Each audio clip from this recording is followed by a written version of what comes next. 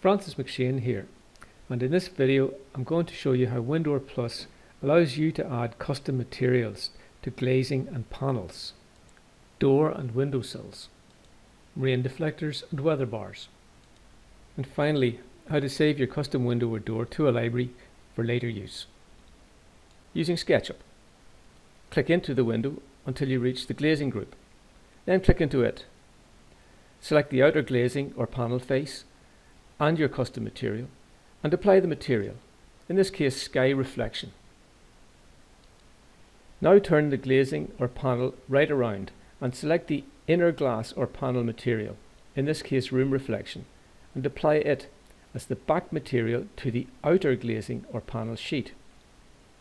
Here I'm given the sill a custom colour, and here I select and apply a material to the window component, and this of course only colours the frame, since the glazing and sill are nested groups within the window component, and we have just applied to them their own custom materials. I took a look at the back of the window so you could see that the inside glass is different from the outside. Remember, only the outer sheet front and back materials need to be customized. The inner sheet gets the back face material automatically.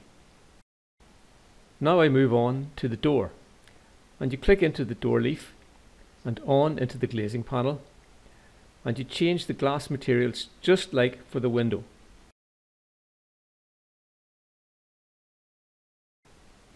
This door leaf has a rain deflector, and this too can be custom coloured.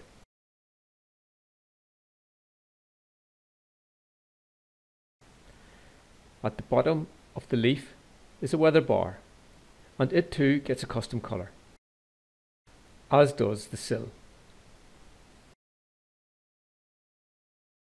Now I apply a custom material to the door component, and just like the window, its nested glazing, rain deflector, weather bar and sill retain their own custom materials.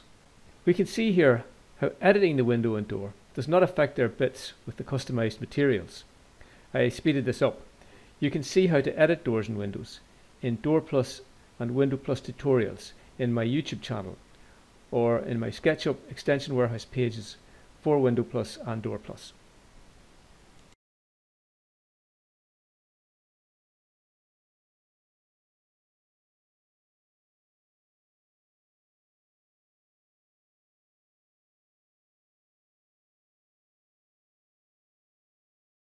Let's now save out our customized door and window as a couple of library components for later use. You cannot save a custom coloured SketchUp component using the context menu Save As. Try it and you will see that you lose the wrapping colour, the colour or material applied to the component itself. To keep this last material attached, you just need to select the window or door and one other drawing element. I've drawn a line for selection in this case.